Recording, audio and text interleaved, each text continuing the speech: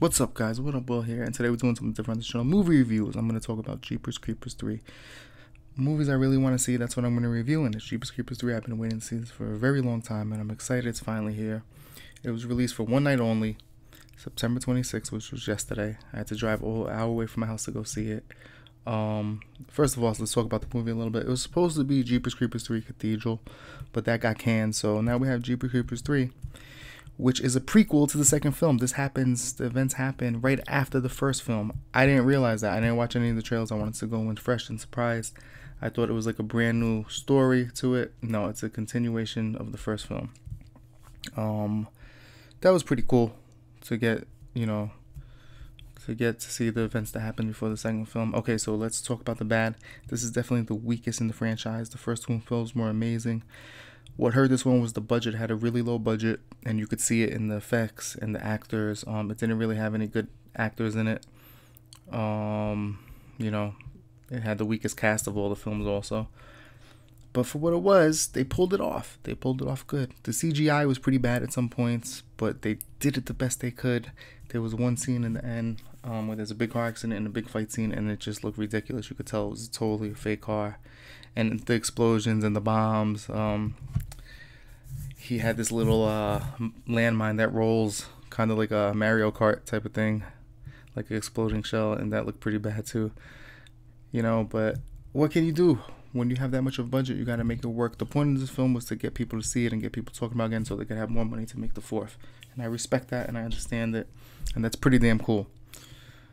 So that's what really kind of hurt this film. It was slow paced. It wasn't as fast paced as the other ones. It took a little while. There was more dialogue in this one.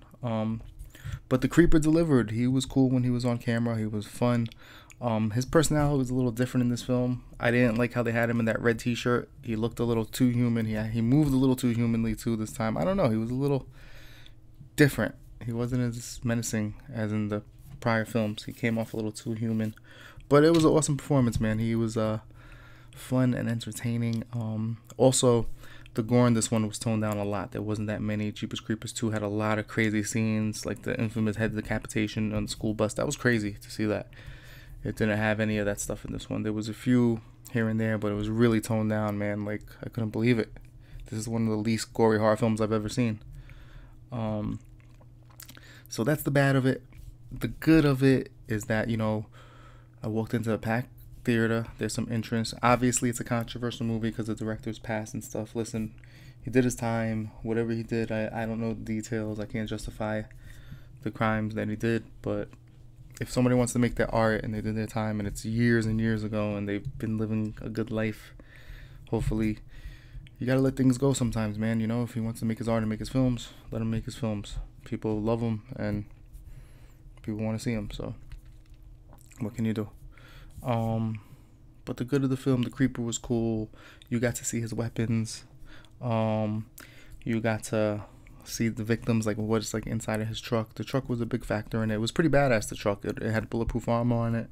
It was made up of different parts. They called it a Frankenstein truck at one point, and it had some cool weapons that you didn't see before. The truck was actually very deadly and dangerous. As far as the cast, nobody really stood out. The sheriff was pretty cool. The main guy that was hunting him, I forgot his name, was pretty cool too. But that was it. Like, it did its job. It was a sub-story to the other two films, but we need to see the fourth one. You didn't get any closure. The big thing was that they found his hand. Jeepers Creepers, one of his limbs that came off. They found it, and it would see into the future, and two people found out what he really was.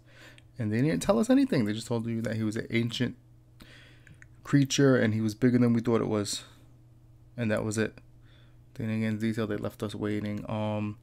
There was one big final showdown, which was pretty funny. Everybody was cracking up in the movie theater because the CGI was bad. And it was just funny the way it came off.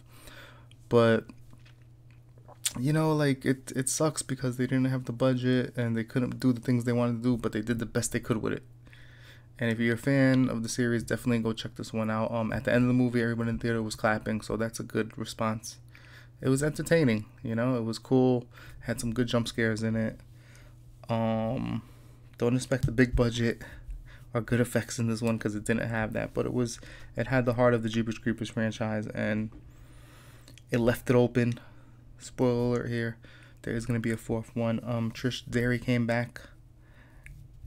Derry's sister came back, and she said she's coming for Jeepers Creepers when he wakes up.